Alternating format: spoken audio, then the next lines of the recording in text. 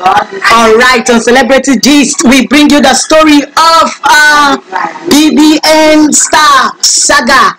Oh, it talks about his act. It talks about his production on his ongoing exhibition.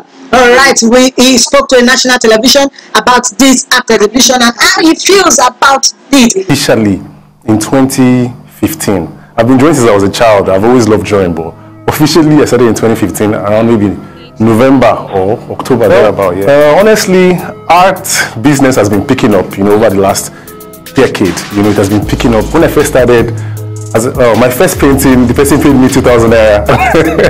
Right now, I'm already collecting millions for a piece. So I would say it's really picking up good. Nigerian artists are showing their works abroad. Even if Nigerians don't want to appreciate it, foreigners are coming here, collectors are coming from abroad to come and buy original paintings of Nigerian artists. So the industry is picking up pretty good. I practically went on the show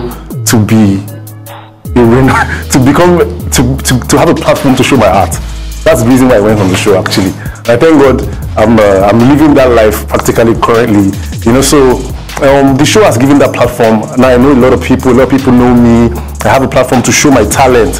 Before I've always had the same talent, but then I put on my Instagram, I have 100 views, 1,000 views. Now I'm having close to 1 million views because of the platform that Big Brother has given me, which I appreciate. I did paintings for other people, I did paintings for fraud, I've done paintings for a couple other people that are not even celebrities or any public figure, but if you want a painting, it's very simple. You just reach out to me maybe in my DM, or you can reach out to my management in my email, and I'll get you one within a couple of weeks to a month. If I get $1 for every time somebody asks me for a free portrait, I'll be a millionaire right now. I know! Thank you. Exactly. I want to say things I cannot say with my mouth, things I can't tweet on Twitter, things I can't even write on my Instagram page. That's what my art is going to say. I want people to feel and express themselves through my works. That's why it's called a self-reflection. There are a lot of things that people hide under their skin. They don't even tell their friends, they don't even tell their spouse. Struggles you're going through, experiences.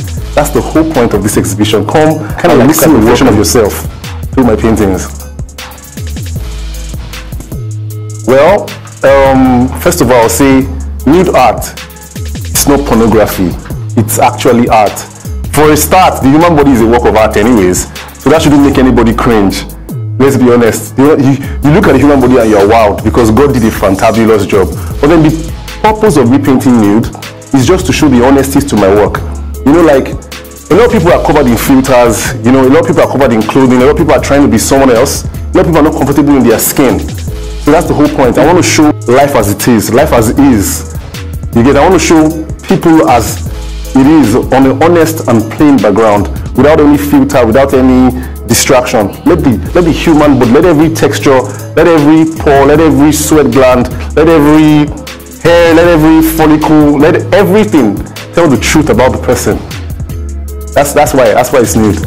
So it's Friday the 14th. It's going to run from Friday to the 30th of April. So Friday is the opening. Come by 3 p.m.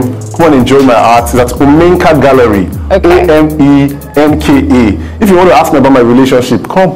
Who knows, you might get some true answers.